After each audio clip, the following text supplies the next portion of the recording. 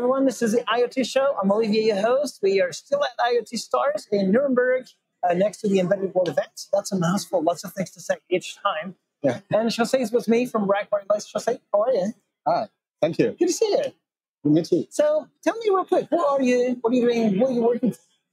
So I'm working for RAK Wireless, a Chinese company. We are manufacturers, hardware manufacturers, and most of our products are related to LoRaWAN. Okay. So low power, long range radio protocol. Okay.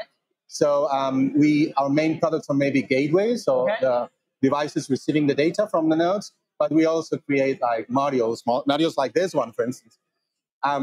This is a, wait a minute, yeah. It's a big one.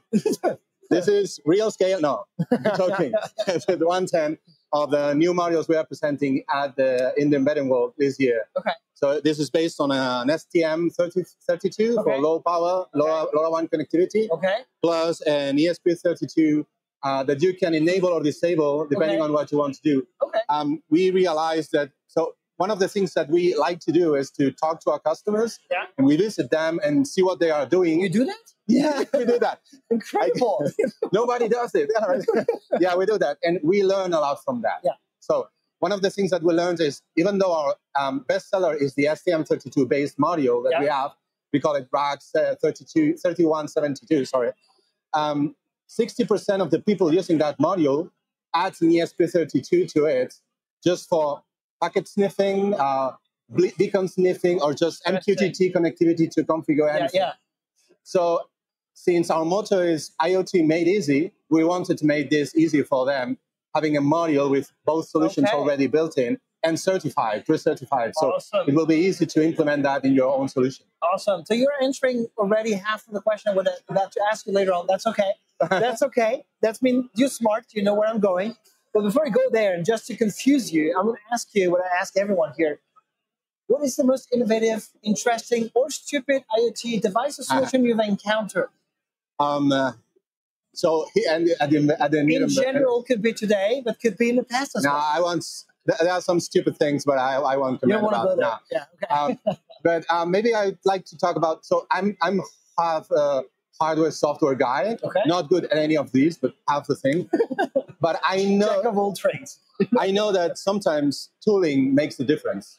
Okay. Yeah. And with LoRaWAN, which we are talking about low power, having the right tools to make sure that your device is really low power is very interesting. It's very important. Yes. So there are some tools, and you can find them at the embedded, like Nordic's low power solution to take this. Yeah. But there is one that actually I didn't see this year, but I think they are here.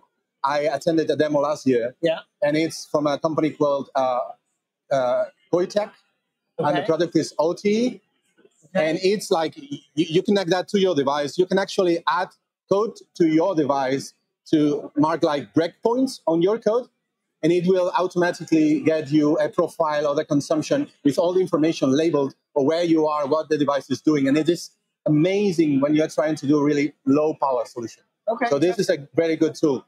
And another thing that I found this year, this is very low tech thing, but I loved it, is you know, third hands when you're soldering, this is very complex because sometimes you need more hands that you have. Yeah, especially us software guys doing hardware. Like, yeah, for me, that I'm past the thing, it's complex too.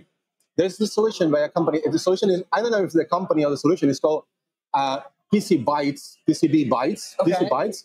And it's actually like very smart thing where you can actually hold the PCB in place and then put your test probes on it, and it sticks in place, and it's awesome when you are trying to debug problems on the hardware. Yeah. And it's very simple solution that really does the job. Simple usually works best. Yeah, that's the best thing. Which leads me to the question you have answered before.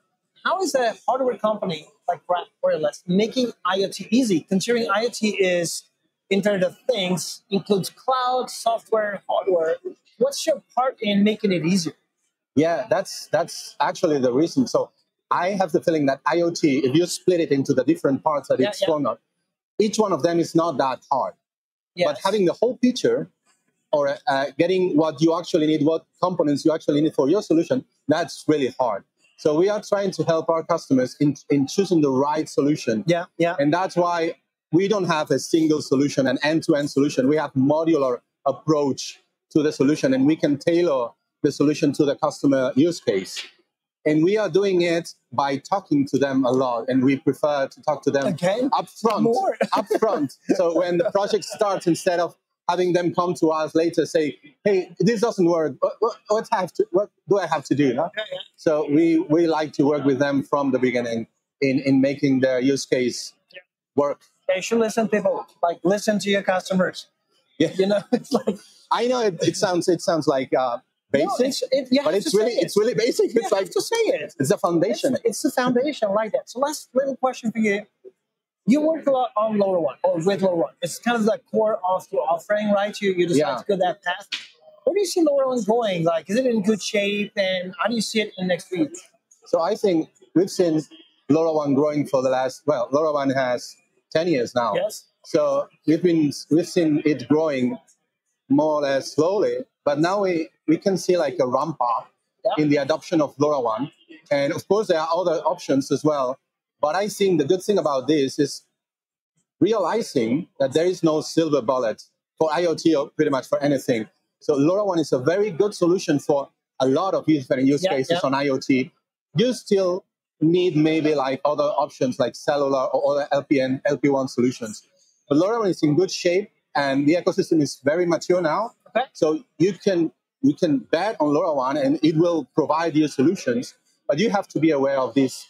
Okay, maybe it's not 100% solution for all my use cases. But that's with everything. With everything.